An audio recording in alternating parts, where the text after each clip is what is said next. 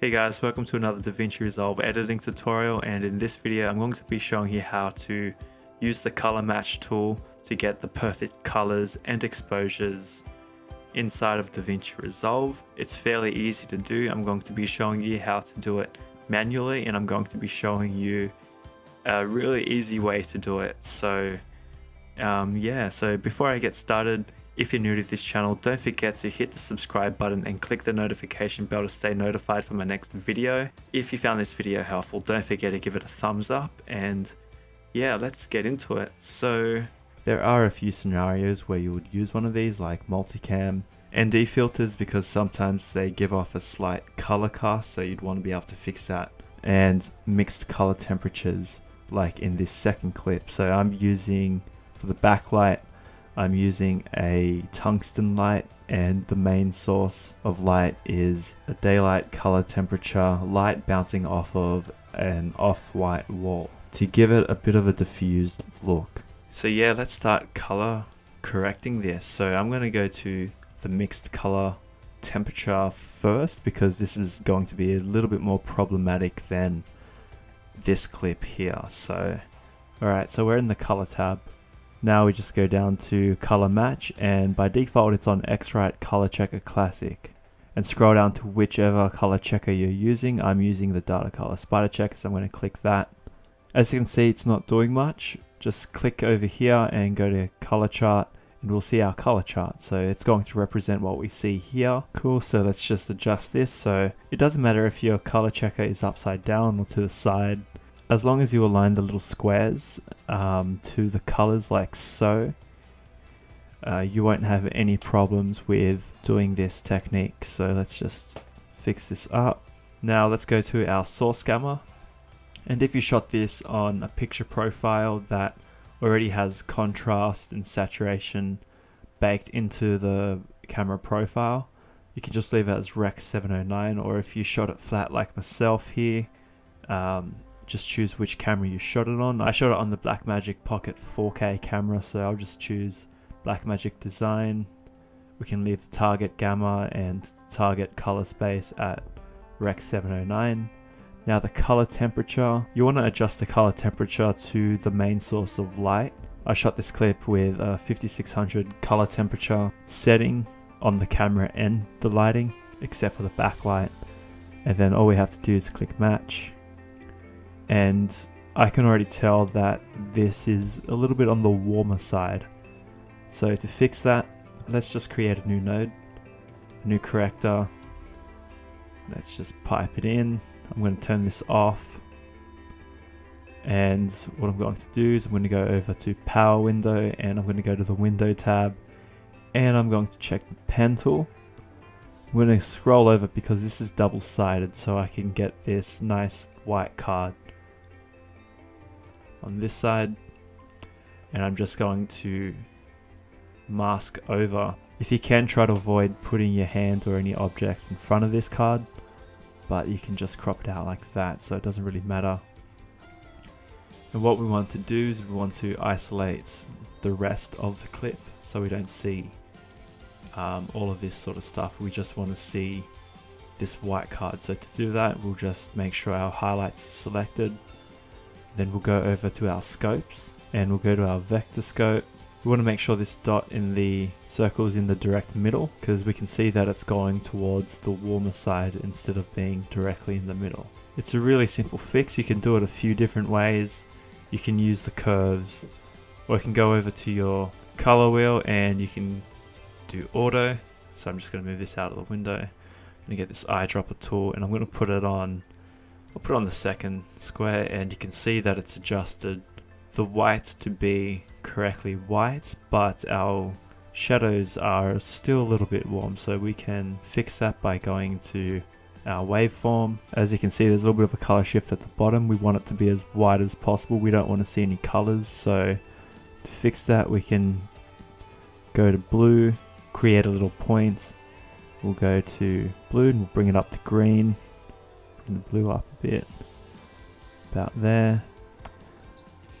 And then I'm going to go to the red channel, and I'm going to create another point here. We'll bring it down. And that's looking pretty good for the shadows. Now, I also want to adjust.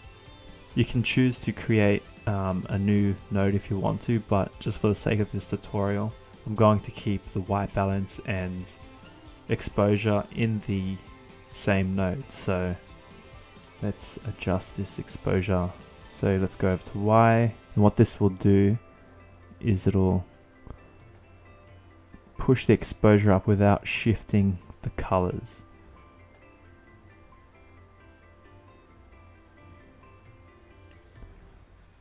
Go about here.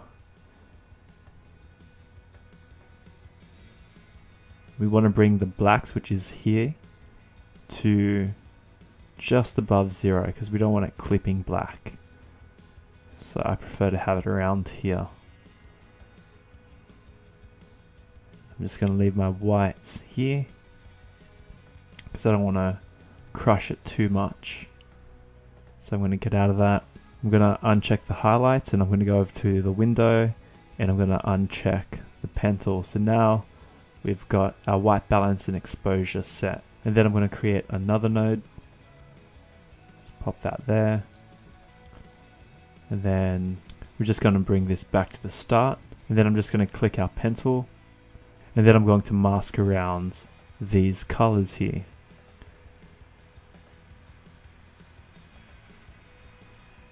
Awesome, let's just put the highlights back on. Let's go back to our scopes.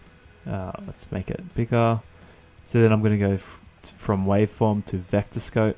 So we've got different spikes on this wheel. So we've got a yellow spike, green, and blue, and we want to match it up to this green square here, then yellow to the yellow square, and red to the red square, and so on. So let's just go, let me just move this up here. Let's just go to our curves, and then we're going to go to the second dot, which is hue versus hue.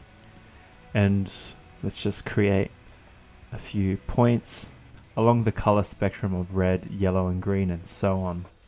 And then I'm going to start with red, and we want to get it into the middle. So that's good there. Just the yellow.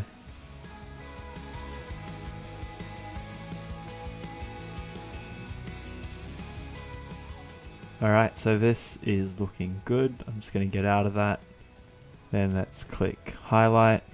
Let's go back to our window and then uncheck it. And now we've got correct colors. And we want to check that the skin tones are looking good, because that's also a very important thing that we want to check as well. I'm just going to add another node, another corrector node. And let's go to our qualifier, and then we'll go to the qualifier section here, and let's just click and drag and select a good range of skin tones. Let's check our highlight. Now let's check that we've got the correct skin tones. So we'll go back to our scopes again, go back to our vector scope, and you want the skin tones to be in between yellow and red. So we can do that by going over to the icon next to vector scope, and we'll just check show skin tone indicator. Just get out of that. So this line here is where we want to hit for good perfect skin tones, and my skin tones are a little bit on the yellow side.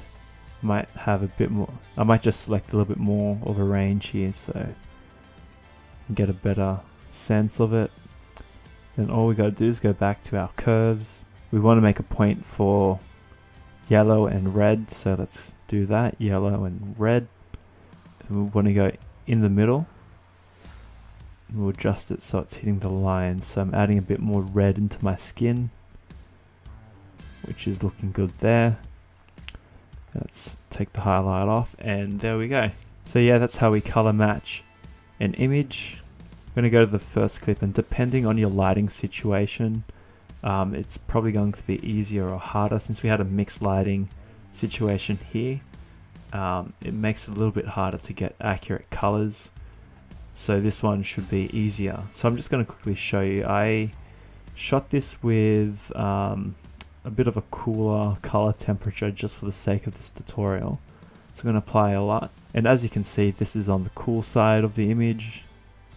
It's not exactly tungsten, but it's like in between. And we can fix that. I'm just going to reset the node.